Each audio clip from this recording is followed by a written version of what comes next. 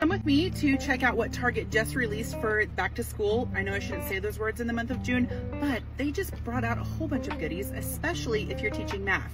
Let's go check it out.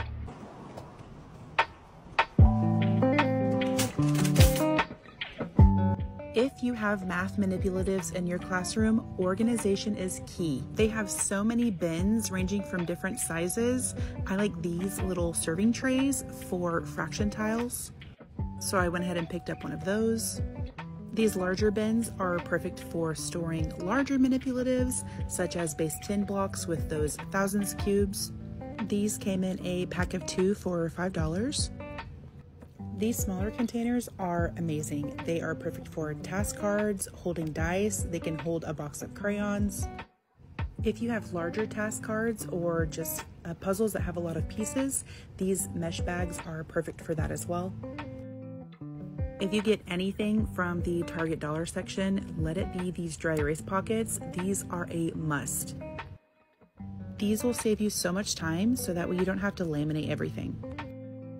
So these are snack boxes, but I'm going to use them to store place value chips. I bought 2 to separate whole numbers and decimals. These little wooden clips with numbers on them could make for a fun station activity. Mini erasers make for great counters. Here is a crayon sharpener, but I'm not sure how well these work. Let me know if you bought this and if it works. This caddy has a divider in the middle, so this would be great for rulers and protractors. These connecting cubes are so versatile, however, I love them for teaching volume. You can snap them together to form different size cubes.